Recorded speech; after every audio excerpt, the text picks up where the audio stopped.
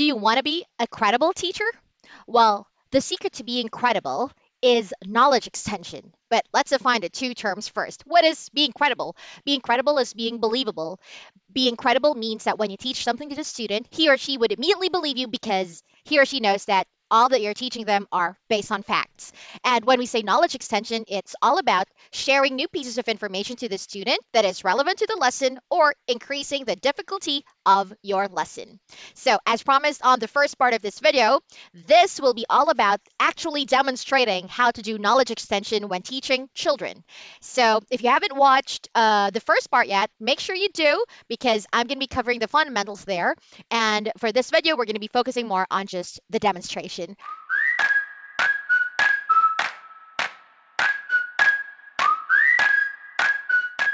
Let's start with the title screen. So I told you on part one that knowledge extension is all about increasing the difficulty of the lesson and sharing something new to the student, which basically we have several ways of doing that. Now, when you are doing knowledge extension, you can actually get started even as early as being on the title screen. On this photo, you get to see the name of the lesson, etc., right? So what are the things that you could, extend on this title screen? Well, let's talk about the rainbow. Why not ask the student, what do you see in the picture? Then they would say, I don't know. When the student says, I don't know, you teach them the concept of the rainbow. Or you talk about, let's say, the bird or the butterfly. You can talk more about the colors. Let's say, how many colors do you see on the rainbow? How many colors do you see? Then even during the beginning of the class or in the beginning of the class, you're going to be covering like some counting exercises. Therefore, you are now able to do knowledge extension through counting. Remember, SCC, size, color, count. Now, this is the C part. You can have the student count the number of colors present in the rainbow. Next, let's talk about this slide.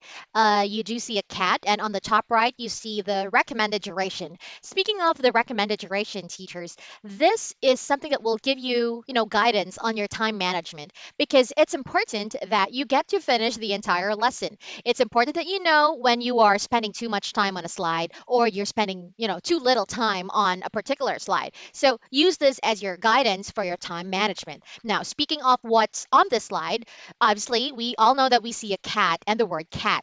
So what are the things that you could extend about this? So number one, you could ask the student to, tell you what the color is. What color is it? 什么颜色? What color is it?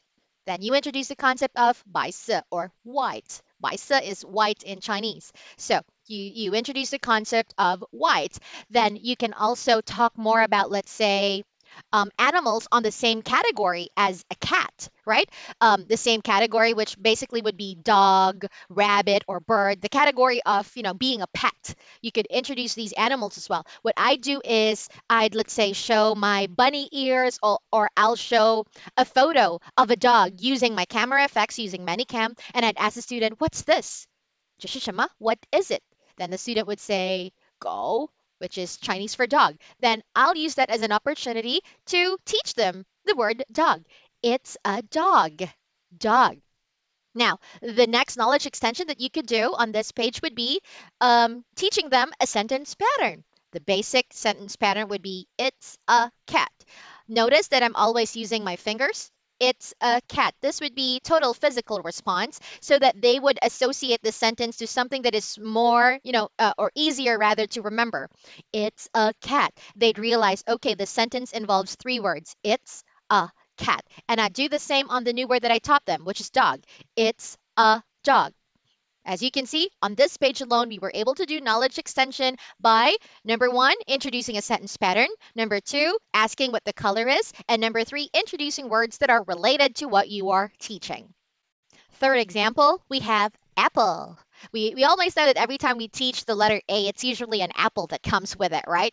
So for, let's say, this slide, you have to pay attention to how this slide looks like and, use some critical thinking skills like how will I be able to expand the student's knowledge? So for this page, you could talk more about the word apple. Yes, you are only teaching the letter A, but obviously there's a picture of an apple, so you can introduce the concept of an apple. It's an apple. Now, you can have a counting exercise for your first knowledge extension. How many apples do you see? 多少苹果吗? How many apples do you see? Then there, you're going to count 1, 2, 3, 4, 5. Then your next knowledge extension will be about color. What color is the apple? What color is it? 什么颜色? Then the student could say 红色if they're Chinese, which is red. Then introduce the concept of red. The third knowledge extension would be the sentence pattern. It's an apple, or these are apples. You see, those are simple sentence patterns that they can remember. And when you ask the student, what are these? Student would say, these are apples. You see, that's knowledge extension by being able to share or teach a sentence pattern. And the fourth one, of course, I know you know this, sharing the same or an object or a fruit or anything that's on the same category. Just like banana, oranges, you can teach those ideas and new words as well. Just to point out, teacher, you see that there's a recommended duration on the top right. It could be the top right, bottom, or whatever, but it's usually on the teaching page. You should not exceed the recommended duration. If the recommended duration is 2 minutes or 1 minute, make sure you do not, spend too much time or too little time on the page. For our next examples, we're going to focus more on intermediate learners. The first 3 slides are more of for beginners, right? So this one would be for intermediate learners. So as you can see, this slide shows that we're talking about the value or the personality type of being helpful. Now, instead of just having the student say the word helpful, why not ask the student first, what do you see in the picture? And mind you, teachers, of course, if you are teaching a beginner, a level 1 or a level 2 student, you will never ask questions like, what do you see? Or else the student will not understand you, right? But if this is an intermediate learner, like they understand simple English questions, well, you can ask the question, what do you see in the picture? What do you see? Now, as you can see, I'm doing TPR because it's easier for them to grasp ideas if I am combining actions with my words. What do you see in the picture? Then the student would say, I see a boy and a girl. Then you could also ask, who is she? 她是谁? Who is she? You could circle the mother, and maybe you could introduce the concept of mother. Yes, you are not, really teaching something related to being helpful, but you are using the material to expand the student's knowledge and maybe teach them about the concept of mother or son. And you'd be able to do that by, encircling the photo from the teaching material. If I'm going to circle the boy, then I'd say that this is the son, and this is mother. You see, those are the easiest ways to do knowledge extension if you're just going to incorporate additional knowledge that you're sharing with the student to what you are seeing on the slide. Now, of course, you are going to be using or introducing a sentence pattern as your knowledge extension. The word is helpful, so you could say, he is helpful, or you could say, I am helpful. That could be a sentence pattern that you will teach on this slide. Now, teacher, what if your student is like too smart for the teaching material? Let's say you can finish this slide in like 3 seconds. They already know that you're talking about soccer or football because that's their favorite sport. Then again, there's a recommended duration. How would you be able to follow the recommended duration if the student already knows it? Well, this is the part when you increase the difficulty. Use your knowledge extension to increase the difficulty of whatever, slide or teaching material that you have with you. And how do we do that? Ask open-ended questions. Engage the student in a conversation that would allow them to think in English. That way, you are increasing the difficulty of the lesson. For example, yes, we do see soccer or football. If it says soccer, you could ask the student, what's another name for soccer? Or vice versa. What's another name for football? Then you introduce the concept of soccer and football. Then you could ask the student more about their hobbies. What are your hobbies? Notice, teachers, that my questions are not closed-ended questions. I'm not asking questions answerable by yes or no anymore. I'm asking questions that would allow them to think. What are your hobbies? Or can you tell me more about your hobbies? If the student says, I like basketball, then encourage them to, talk more about basketball. Do you often play basketball? So teacher, notice that yes, it is answerable by yes and no, but you're introducing the adverb often, right? Do you often play basketball? Then the student would say yes, let's say. Then you could ask another follow-up question and increase the difficulty. Who do you play basketball with? Then the student would say, my friends. If your student says, my friends, this is an opportunity for you to teach them and encourage them to always answer in complete sentences. I often play basketball with my friends versus just saying my friends. You see, these are easy ways for us to increase the difficulty of the lesson, and we would also be able to ensure that your students get to learn a lot from you and you follow the recommended duration for this page. Now let's talk about advanced learners. Notice, teacher, that for advanced kids, the material is too wordy and it requires the student to read a lot. And there are like difficult words that they would be able or should be able to read.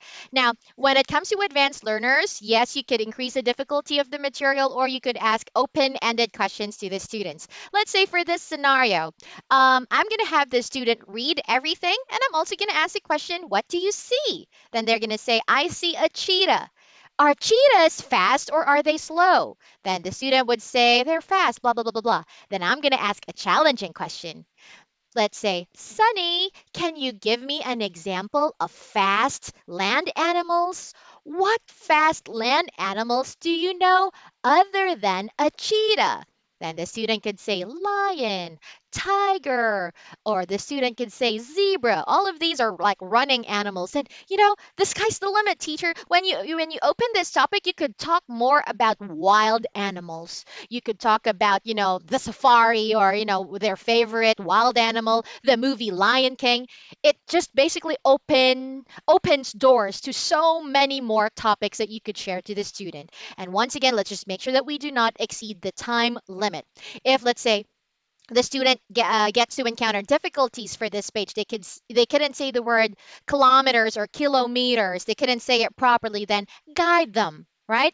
Guide them, or you could ask them to read the passage, and you could increase the difficulty by asking the question, "What did you learn from the passage?" You see, you're now testing them on their reading comprehension, and that's how we do it for advanced learners.